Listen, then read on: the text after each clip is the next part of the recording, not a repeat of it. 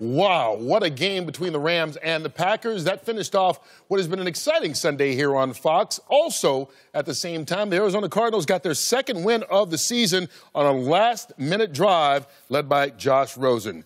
3 touchdown passes from Andrew Luck helped Indianapolis get another win. Washington took care of the Giants. Seattle has now won 4 of their last 5. Cincinnati wins on a last-second field goal by Randy Bullock. Philadelphia takes care of business in London. Chicago knocks off the Jets. Carolina goes to 5-2. Pittsburgh wins its 3rd in a row. And Kansas City goes to 7-1 on the young season. All right, guys, they came close today, but next week they play New Orleans right here on Fox and America's Game of the Week. Will they lose anytime soon, Tony?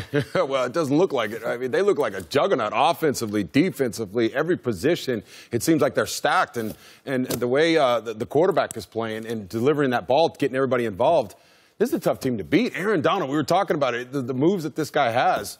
Right now, I'm telling you, I would not be surprised if they keep this thing rolling. I don't see them losing anytime soon. They have a tough game against the Saints next week. I don't know if the Saints defense can do what the Packers defense did, but I will say it looked like the Rams offense are a little shocked by the play of the Packers defense, and they needed that special teams play. John Fossil, the special teams coach, always takes chances, very creative. The special teams play was like a wake-up call for the Rams team, and then they seem to get on track after that. But I got to say, no turnovers in the game, and the one turnover in this game was the one that really just sealed the deal. It goes to show how important it is to protect the ball. Yeah, and they went up tempo in the second half, particularly in the third quarter. Green Bay's offense stalled a bit, and they were able to close the game out. And you talk about special teams. They get Zerline back, maybe the best kicker in football, and Heckert's the best punter in football. He downs the ball on the 1, leads to a safety, leads to a short field, which leads to their first score. Finally, guys, who won the day?